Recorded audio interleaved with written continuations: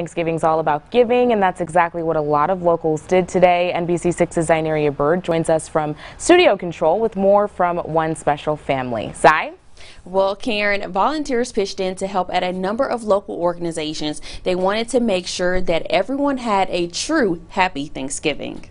Thanksgiving season is about giving and helping and supporting those who we feel less fortunate. This is the 6th year Tyrone Burton volunteered on Thanksgiving. He and his family are helping serve more than 1,200 people looking for a warm meal. We get a chance to support our community, support others who maybe not have, and not just to get but to give and show the love of Christ. A family tradition which goes all the way down to the grandkids. It's kind of like bonding, and we're just having fun. Get to see people laugh and have fun and eat. Many answered the call to volunteer, even coming in a few days early to help prepare for the big day. Prepping the sides, getting desserts ready. People are donating desserts, donating food, and it's just all coming together because of all of our volunteers and our donors. And putting their own holiday dinner on hold to serve others. It gives us a greater sense of camaraderie, a sense of bonding, a sense of wholeness, such that we work together as a team to help support other people. Just to help people and just to feel how blessed I am to